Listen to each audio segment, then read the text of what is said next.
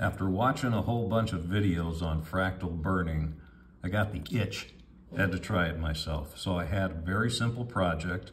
I wanted to make a stand for the oryx horn. And this is just a scrap piece of Macassar Ebony. And I'm pretty pleased with the way it turned out. Got that sitting next to the fireplace where the mantle is done up here. This wood is called Ziricote. And it fits the rustic theme of the whole room beautifully with this really wild looking grain.